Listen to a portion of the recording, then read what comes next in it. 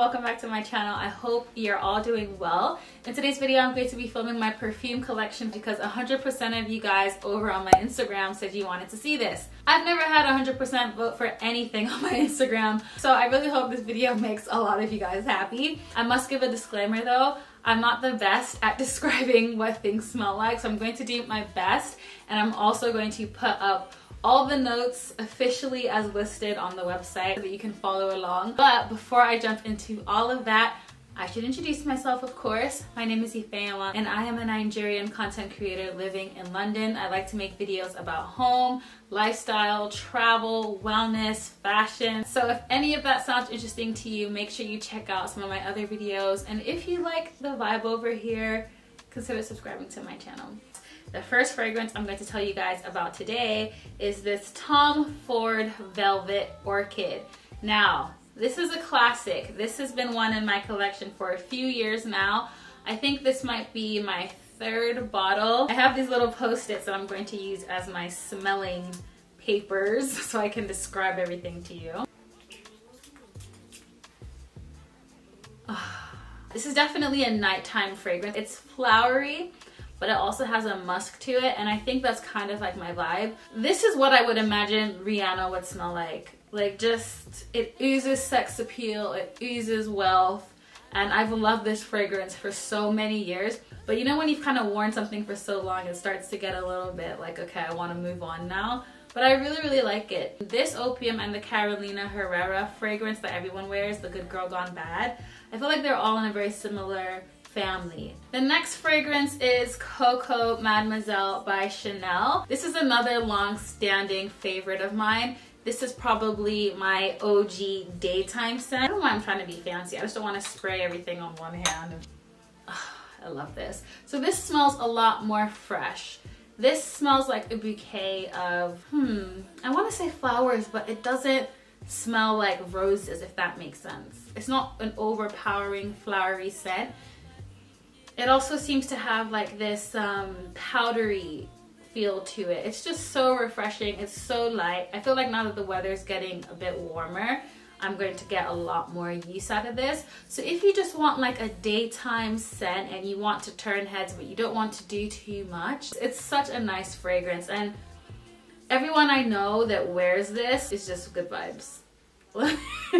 I would actually put some on right now, but I don't want to confuse my nose. So this is called, I don't want to butcher this, Cymbelline or Cymbelline, and it's by the Cotswolds Perfumery. Towards the end of last year, I went to the Cotswolds for the first time, and they had a Cotswolds Perfumery store in town, and I of course wanted to get something from the Cotswolds. And this I actually know how to describe. You'd be happy to know. This smells like baby powder, but better smelling than baby powder. Like Agent Provocateur back in the day, like back in the day. I don't even know if they still make perfume, but they had a perfume that smelled like this. It's so fresh. It's so, in my opinion, unique. And whenever I wear this, I just feel like I could go from day to night. It just has both qualities for me. It's fresh, but at the same time, it feels sensual and sexy. This was a really good buy. I don't remember it being too expensive either. So if they have a website, I'll definitely link this along with everything else down below. This was my wedding fragrance, guys. So this holds a very dear spot in my heart. This is another Tom Ford one, and it's called Soleil Blanc. I love this fragrance. This is my second bottle. This is gonna take me back.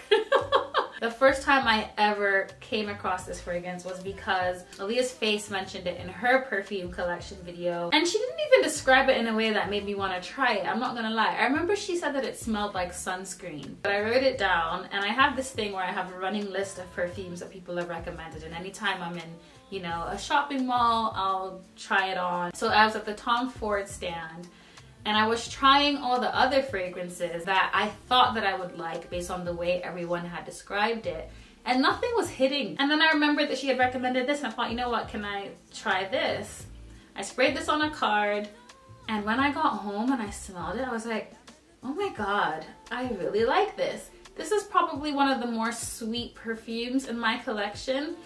To me, it smells like coconut, it smells like vanilla, it's got an oud undertone. It's so complex. And the thing I love the most about this fragrance is it lasts forever. Tom Ford fragrances are really good for that. I just have such positive associations with this fragrance. I wore it all throughout my wedding like season, if you want to call it that. So I think that's a really good idea for any brides to be watching this. I didn't just wear it on my wedding day. I wore all the fun activities leading up to my wedding, my bridal shower, on the wedding day obviously, also wore it on my honeymoon. When I smell this, I actually think back to that time, and it's so crazy how fragrance can do that for you. If you're going to be in a hot country, this is the perfume you want with you. I know I'm going on about this a lot, so let me move on. I have some Zara ones, and let me tell you, I slept on Zara fragrances for the longest time. I have 3 that I'm gonna tell you guys about. I went in for Ebony Wood.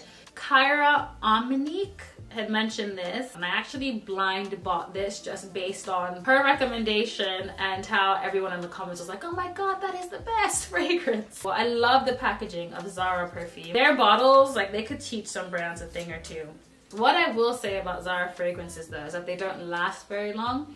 So I would almost recommend that, like, you know, when you're gonna mix your perfumes, then yeah, I would recommend Zara for that. Or if you're just chilling at home and you don't want to do too much, then I like wearing the Zara fragrances. Okay, so this obviously has a wood undertone to it, hence the name. This is not a must-have in your collection. I almost feel like this would be a really good fragrance for a man or a woman that likes to layer sweet and more masculine fragrances. But it's giving me wood and not very much else. I don't know why I'm not liking it so much today. I think it's because of the weather. It's not giving what it's supposed to give today. I have 2 other Zara fragrances. I actually have 4, and 2 broke in my suitcase on my way back from Nigeria. I got one that was meant to be a dupe for the Baccarat 540. It's actually a very good dupe, and I know that because I had bought the sample kit. It's a bit beat up now, and I tried the Baccarat 540 and the Intense, and to be honest, I think those perfumes are very overhyped. But anyway, I liked having the dupe of it because it smelled very similar to me. I think I might actually repurchase that because I didn't love the fragrance enough to justify how much it cost, but it is a nice fragrance. That's what I will say. Anyway, this isn't about Baccarat 540. It also broke alongside the one that is a good dupe for YSL Libre. I don't like that. I don't like YSL Libre. I don't like the dupe. I wouldn't repurchase that. But the 2 that survived my voyage from Nigeria, the Rose Gourmand. So I love rose fragrances. If you're looking for a really good one, Armani Privé has a really good rose fragrance. If you've been following me since my Love Ifeyinwa days, you will know that I had that fragrance back in, I think, 2013, 2014. I really need to repurchase that because that was a fragrance that I really liked.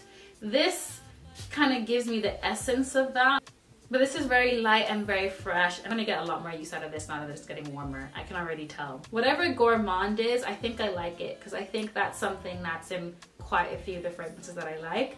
I could be completely wrong, but I think so. The next thing I have is the Vibrant Leather for her. This is another Zara fragrance. This smells like leather, obviously, and it also has like a sweetness to it that's quite nice. My room is gonna smell like so much perfume when this is done. I really like this. I've heard that all of Zara's fragrances are dupes for more high-end ones. So if anyone knows what the original of this is meant to be, please let me know because I would actually like to get a better version of this. I like the juxtaposition between sweet and like a more, not sour, but you know what I mean, like between masculine and feminine when it comes to perfumes. And this gives me both. I've been wearing this the most out of all my Zara fragrances, as you can see. I love this, but it doesn't last very long. That's the only thing I will say about Zara fragrances. Replica Coffee Break. This is a fragrance I bought because I'm obsessed with coffee. That is literally the reason why I bought this fragrance. And it smells nothing like coffee. This fragrance is a bit disappointing, I'm not going to lie. Okay, so let me spray this. Like when you first put it on, it has this like nauseating sweetness that I don't really like. Like it almost smells like whipped cream, and then it has a little bit of the coffee underneath. I almost wish it was more coffee and less cream. I barely use this. I might actually put this on my Depop. I'm definitely not gonna finish this, and I would rather replace it with something else. So The description says creamy and cozy coffee. I don't think that's accurate. What I really want to buy is Jazz Club and By the Fireplace. I don't know why I want to smell like a fireplace, because I think that's very strange, but I honestly really love that perfume. Santal Blush. This was the perfume I bought for myself around Christmas last year. So when I was trying to decide between my wedding fragrance, I took note of this. I really liked this, but it was just too nighttime for what I wanted for my wedding day, so I didn't buy it. And then after my wedding, I went back and bought it.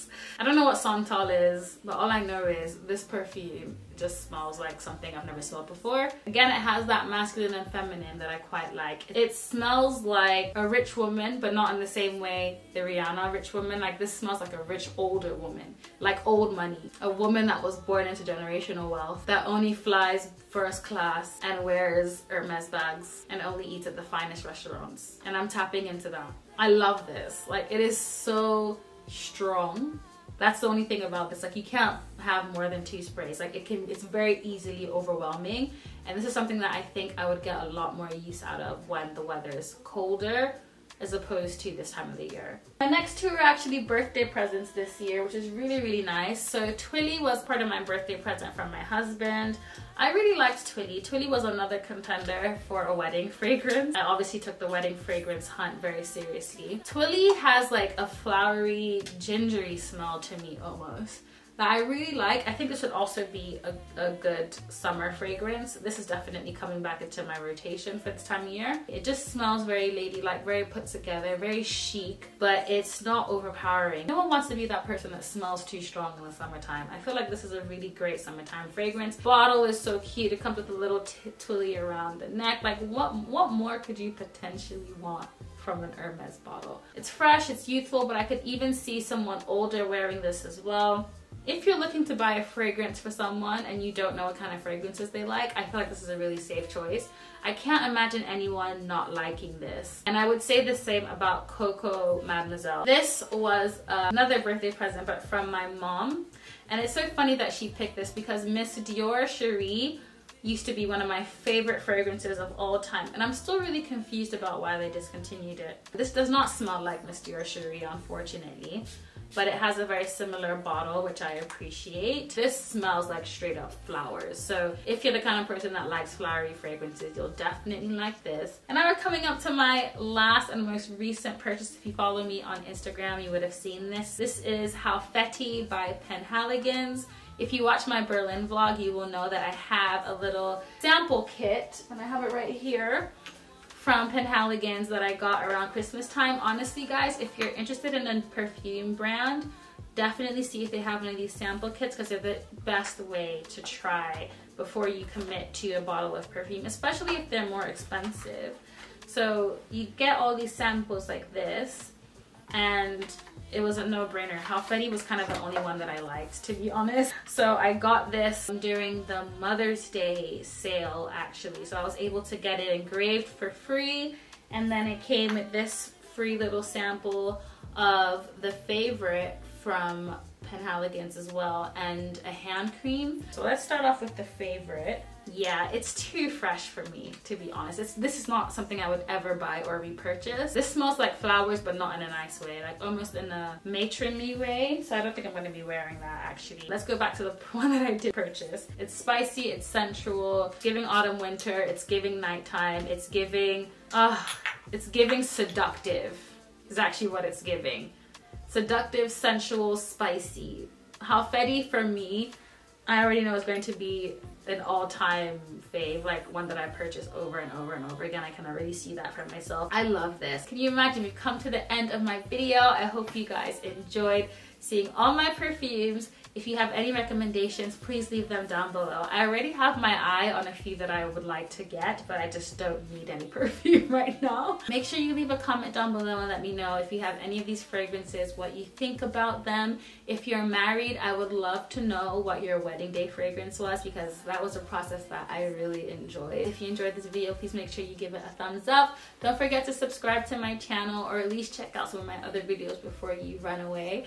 And I will see you guys in the next one. Stay blessed, stay safe, and take care.